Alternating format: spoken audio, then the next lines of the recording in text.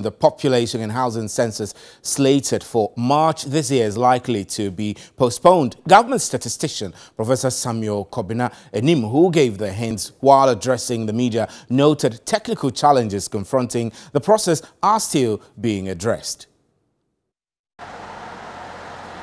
From a technical point of view, Ghana Statistical Service is pretty ready to have the census done this year, 2020.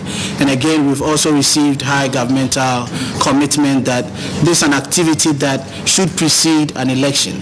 So from both a technical point of view and a policy perspective, we are certain as an institution that we're going to have the census being done in 2020.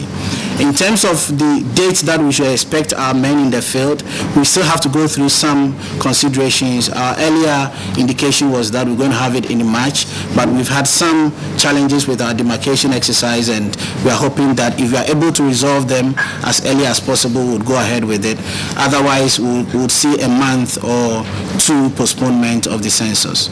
We've not changed the date as at now, but we are just giving you information ahead of time that there might be that possible change. But as it stands now, we are sticking to the March date.